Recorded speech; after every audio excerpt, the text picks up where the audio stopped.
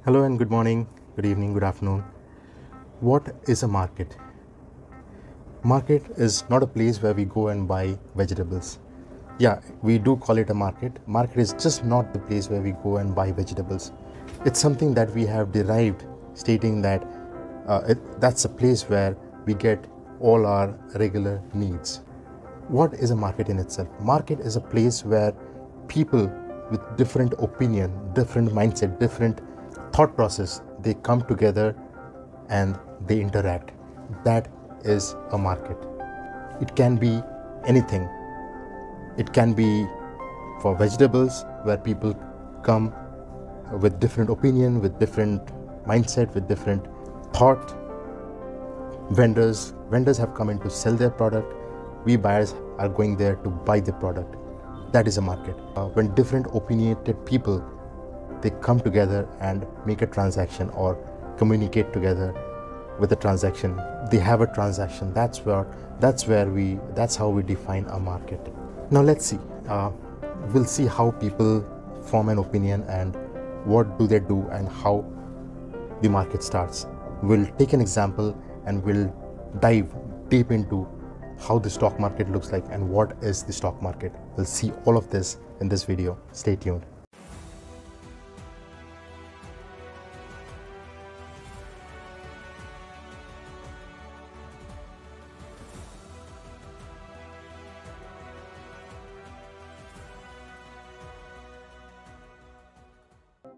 Now in the stock market, say there is a company X. This company is right in the middle of a very hectic time, a time which is say 2008, a huge market crash. Maybe it's in the middle of the Corona crisis 2020, or maybe that company is in the middle of the Ukraine-Russia war 2022, or maybe during any hard or difficult scenario. That company has come down from 100 rupees to 50 rupees. That's a 50% loss. There was one person who purchased the stock for 100 rupees and now it's worth 50 rupees. What will happen? It's a 50% loss. What should I do? Should I sell it off? Should I stay? Should I run away? What should I do? So these two traders, trader one who had the stock and the stock is now trading at half of its price. He purchased it for 100 rupees and now it's worth 50 rupees. The stock is trading at 50 rupees. He is panicked. He wants to sell it off. He thinks the company is finished. The company doesn't have a prospect anymore. It's not going to come back. So let's book 50 rupee loss and sell it off. At least he'll get back his 50 rupees. There is another trader. There is another person who has a different opinion. He says, wow, this is an opportunity. This is the time to buy. That particular share, that particular company is now available at 50% of its price. It's available at a 50% discount. That's a huge discount. I'm going to buy it. So he takes a decision to buy. The first seller, the first trader takes a decision to sell. This person takes a decision to buy. Now what happens? It's up to the stock market, it's up to the exchange to bring these two people together and help them fulfill their transaction successfully. That's all up to the stock exchange. Now what and how this happens, we'll see right here in the Excel sheet. So now let's see, it's 11 a.m. on a trading day and that one particular share is trading at 1000 rupees. Now there is one person who wants to sell the share at 1002 rupees. Okay, now let's imagine he wants to sell. He might have bought the share for maybe 1500 or 2000 rupees. It's at a loss. It has come down. He wants to sell off the share at 1002 rupees. Currently the share is trading at 1000 rupees. He places an order of 1002. He places a sell order of 1002. Now with the sell order, there is a buyer who is waiting. He's waiting to buy this company's share at any price or maybe at a price that is offered to him. He sees that there is a seller available at 1002. He wants 1002 rupees for that particular share. This buyer says, okay fine, I am ready to pay 1002 rupees, give it to me. Now this trade gets executed. This seller who has put in a sell value of 1002 rupees finds a yes from this buyer, and this buyer who says yes makes a payment of 1002 rupees. This 1002 goes to the seller and this share comes to this buyer. Now what happens to the share? The share last trading price was 1000 rupees, and now since there was a trade that has happened at 1002 rupees, the last trade value is now 1002 rupees. Similarly, it will keep on showing the last traded value as 1002 rupees until the next trade happens. Say at 1101, it's still showing that the last trading price LTP is 1002 rupees. At this point, again, there is another seller who wants to sell it off, who wants to sell his shares at 1006 rupees. Okay, but there is another buyer who says, okay fine, I'm ready to give 1006 rupees for this share. So again, this seller finds a buyer who says yes. Money or 1006 rupees from this buyer goes to this person, and this share comes to this person, and the last trading price is now modified to 1006 rupees. Similarly, this value will continue to show until the next trade happens, which is again 1011 rupees. Someone wants to sell it off, and someone who says, okay fine, I'm going to buy it at 1011 rupees. Similarly, the value changes to 1011 and again to 1016. So this is how the share trading value keeps changing in a day and over a period of time. So when you see the share market graph, it moves up, down, up, down, up, down. These are the values that you see. These are the values that are calculated. These are the values that gets calibrated on that graph. First value 1002, second 1006, 1011, 1016, and when you plot all these numbers against these time frame, you get the intraday graph. So the trading time starts at 9:15 a.m. Indian time. So at that point of time, say probably the share was at 950 rupees. So from 950, 960, 980, 1000, it reached 1000 at 11 a.m. and then at 11:01 it's 1006, at 11:02 it's 1011, at 11:05 it's 1016. It might fall back again to maybe 1010, whatever it is, and however it moves. That's how the entire direction is calculated in the stock graph. So how does the stock gets traded? So you are the person who wants to buy, say, suppose 100 shares of a particular company, which is trading at 1000 rupees each.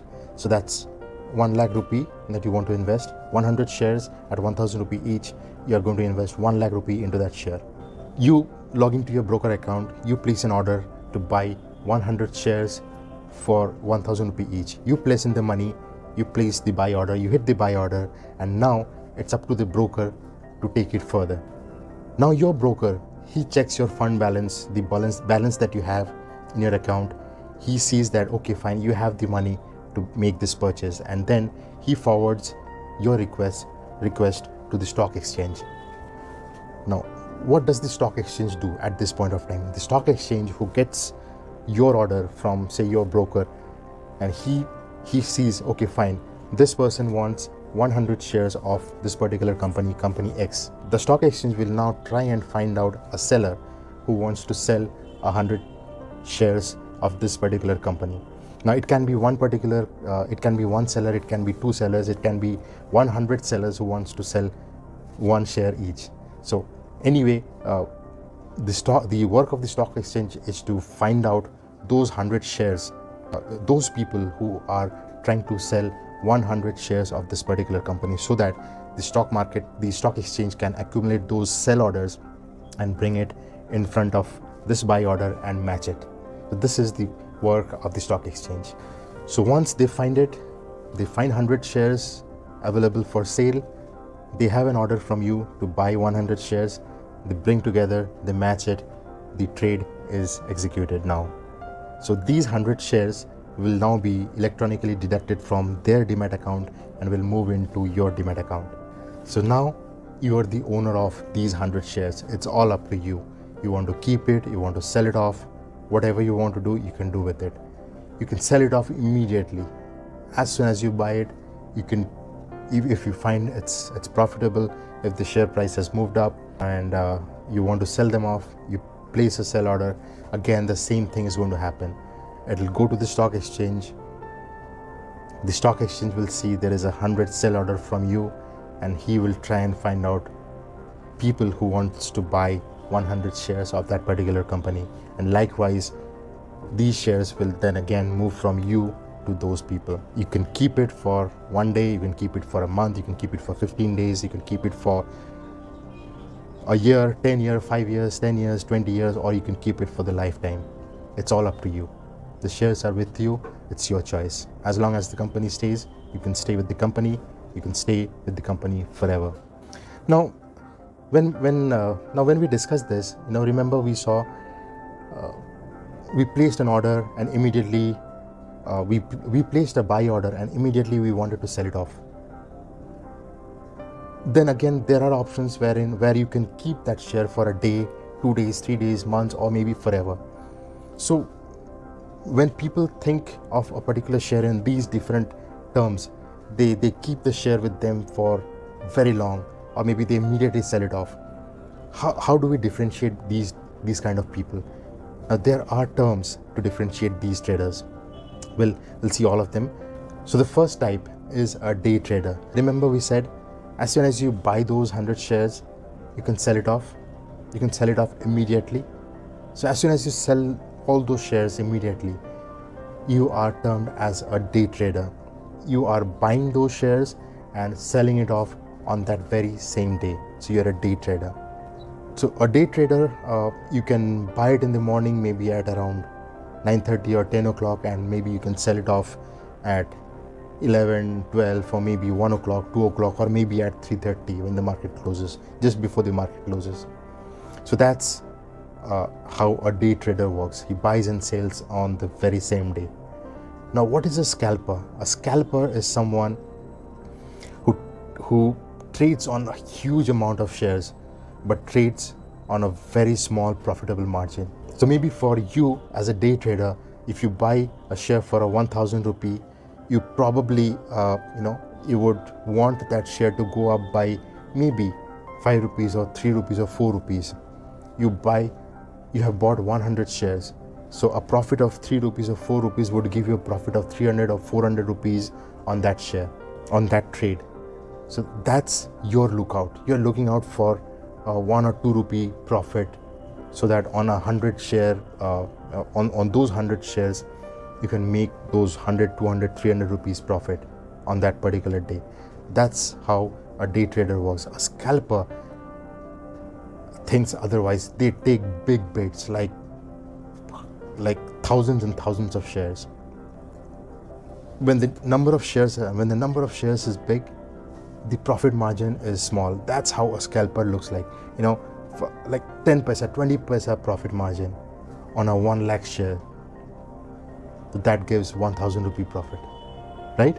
So that's how a scalper works.